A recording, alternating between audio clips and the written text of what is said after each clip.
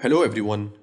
In today's video, we are going to talk about how to set up and run Java in VS Code on Windows 10. Myself Muhammad Zubair and this channel is all about showing you how to become a highly paid IT pro really fast. So without any further ado, let's get started.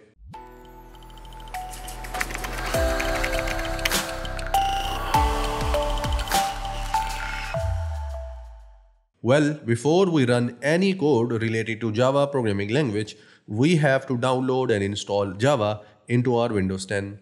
So for that purpose, I will just write here, download JDK, and after that hit enter. Click on the first link and it is from the official website of Oracle. It will take you to this page. Scroll down and go to your Windows section. Again scroll down and download the file as per your liking. I'll go with the x64 installer.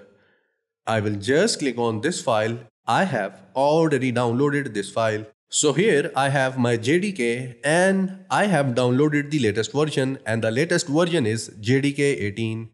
In order to install this one, just double click on it. It is gathering all the information and it will start the installation process in no time. So here it says preparing to install. Just click on next, and this is the directory where it is going to get installed. In case if you want to change it, you can do so. So I'll just click on next and the installation process will begin. So here you see, here it says Java SE Development Kit successfully installed. So I'll just close this one.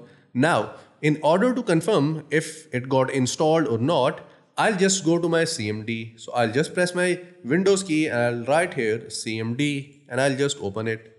I will write here Java space hyphen hyphen version and I will hit enter. So here if you see, here it says Java 18.0.1.1 and this is the version that has been installed into my system.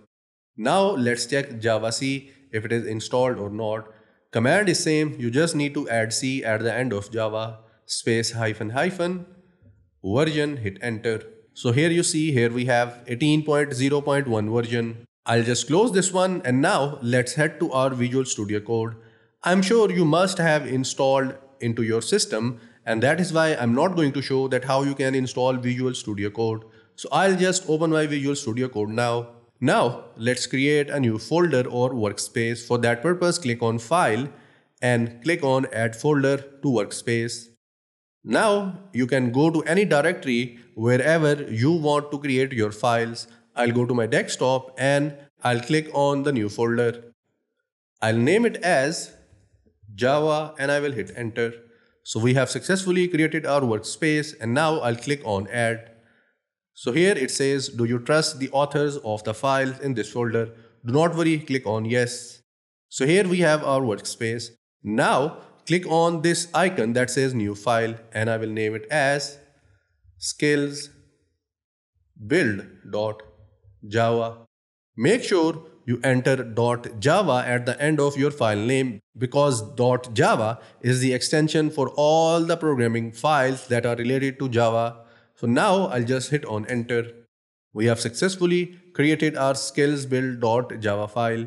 Here if you see, here it says, do you want to install recommended extensions for Java? So how clever is Visual Studio Code? It already knows that we have a new file and it has the extension of Java, and in order to run that particular file, we have to add some extensions. So in that case, just click on install and I'll show you another way as well. Now here it says extension pack for Java and here it is installing it on its own. It will take a very little time, depends on the internet speed. These are the things that you will get with extension pack for Java. We have IntelliCode, we have language support for Java. If you scroll down, we have debugger as well. So keep scrolling down and we have a framework of Maven that is available for Java in here as well. In case if your Visual Studio Code doesn't recognize the Java file and doesn't pop up the message to install some extension, you can do so by another way. Click on this extensions section and after that you can write here whatever you want. I'll wait for it so that it can complete the installation and then I'll show you. We are done with the installation. Now I'll show you the other way. Just click on the search bar and now write here Java extension space pack. So here we have extension pack for Java and we have already downloaded it.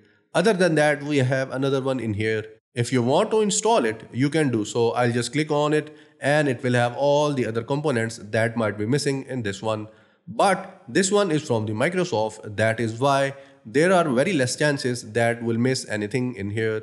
So we'll wait for it and then I'll show you that how you can write a first program into your Java programming language into your Visual Studio Code and how you can run that one. We are done with this installation as well. Now I'll close this section and I'll go to my skills build.java file. Here it is. Now let's write some code. First of all, I will import a library. So I'll write here import space java.util.scanner. Hit enter and again hit enter and come down. Now I'll call my file. So I'll write here class space skills build, and after that I'll have my curly braces. I will hit enter. Now I'll call my main program. So for that purpose I'll write here public static void main, and in that I'll write here string space args. Args stands for arguments. After that I'll have my brackets. Now let's print a message so that we can see if the program works or not. So I'll write here system.out.println. Println mean print next line. After that we'll have our string whatever we want to print. So I will write here welcome to first Java program, and I'll have my semicolon at the end. I'll save my file and now let's try to run our program. So for that purpose, just click on this run code button and our program will run. So here it says welcome to first Java program. Let me minimize this one. So here you can see the output. Now let's make a program in which we'll ask the user to enter some inputs. So for that purpose, I'll remove this line and I will add another one. So I'll write here scanner space input equals new scanner, and in my brackets I'll write here system.in. At the end I'll have my semicolon, and now we are good to go. Now let's ask the user to enter some inputs. So for that purpose I'll write here system.out.println, and in that I'll ask the user to enter his first name. Enter your first name.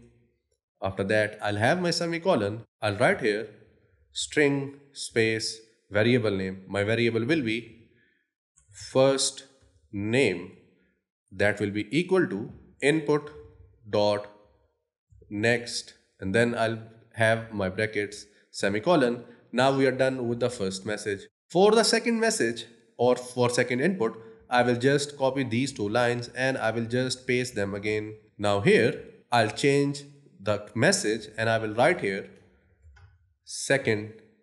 Then for my variable I'll call it as second name. And now at the end we just need to print the output that we'll get from the user. So for that purpose I'll write here system.out.println, and in my message I'll write here your full name is. After that I'll have my space.